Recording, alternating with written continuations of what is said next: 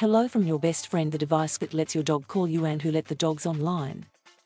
That would be DogPhone inventor Ilyena Hirskyj-Douglas, a lecturer and assistant professor in animal-computer interaction at the University of Glasgow in Scotland.Hirskyj-Douglas observed that in the current pet tech market, the user experience is centered around the owner, rather than the dog, and so she set out to change that.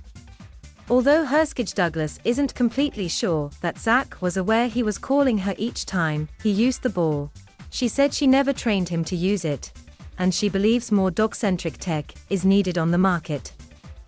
I went into it with a very much open mind, Hirskyj-Douglas said.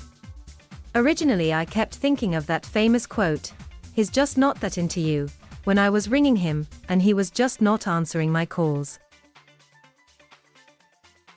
Ultimately, the researcher is planning to focus on her day job, but she says she will continue to explore dog-centric devices in her work and would love to collaborate with organizations on implementing them. Although Hirskyj-Douglas and Zach will continue to work together on new technologies, they have their ups and downs just like any human and their dog.